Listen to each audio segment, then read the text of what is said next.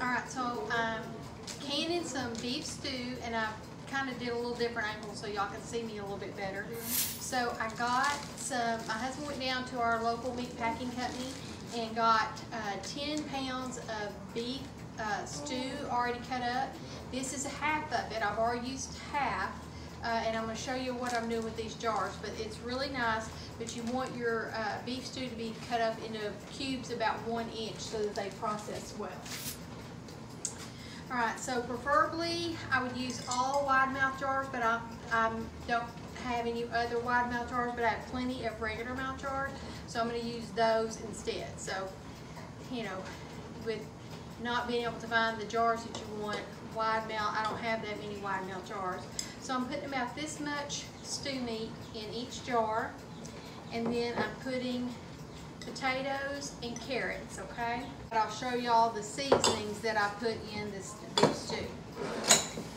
Alright, so the first thing I'm going to do is put 1 beef bullion, and I only have the cubes, I don't have the granules, so this is what I'm going to do.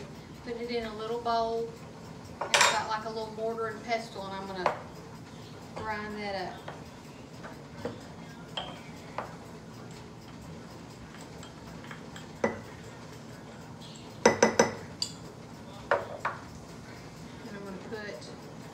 Teaspoon of my own homemade garlic powder, a teaspoon of minced onion, and the reason why I'm doing minced onion rather than regular or just chopped up onion, which you could do that if you wanted to, is just I can get more potatoes and more carrots in there if I don't take up space with my onions. So I'm using minced, but do what you want to do. Canning is kind of like cooking. When you first learn to cook, you go by a recipe. And then after you learn your canning principles, you can just do what you want to do. You don't have to do what everybody else wants to do. And 1 teaspoon of Montreal Steak Seasoning. I love this stuff. And then I'm just going to put a couple of big spoonfuls of tomatoes, diced tomatoes. I have my own canned tomatoes, but I have this in a jar in a can, so I wanted to kind of get rid of it, so I'm using that. Now, then you just fill it up with water.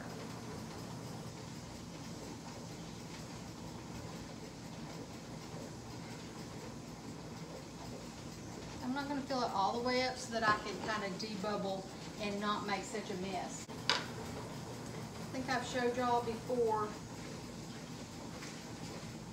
This is a good one. See that big air pocket right there? That's a big air pocket we're going to get rid of with our debubbling. See? Big air pocket. There's some more right there. So that's why you have to debubble.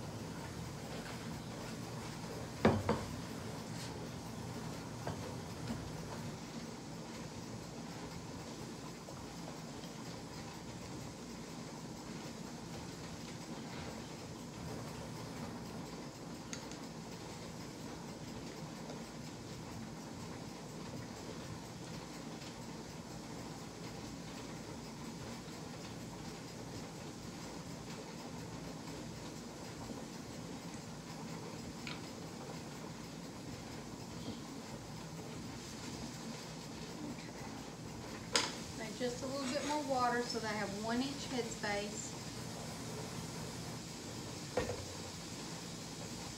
Got a paper towel with a little bit of vinegar on it, and wipe the rims, especially with you to kind of do any kind of meat so you don't have any kind of residue on that surface of that rim of your jar.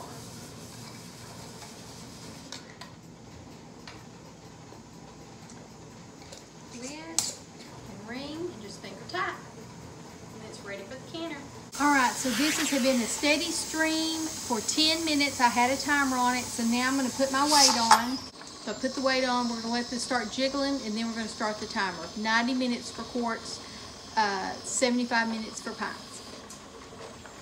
So I've got this other canner going, but this one has been going for the 90 minutes. and I've turned it off, and it's completely depressurized, and you can tell that by this little pressure valve going down, and I don't have any more steam coming off when I take off my weight. So we're going to do that. We're going to open it up.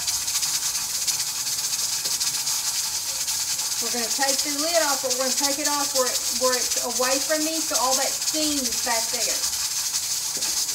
Because it is still going to be very hot. And I'm going to let it sit here for about 5 minutes, and then I will take the jars out of the can.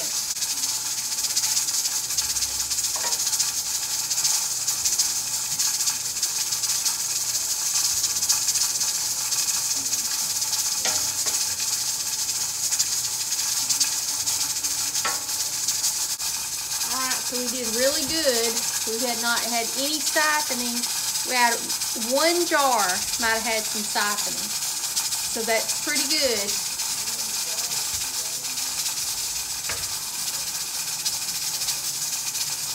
Okay.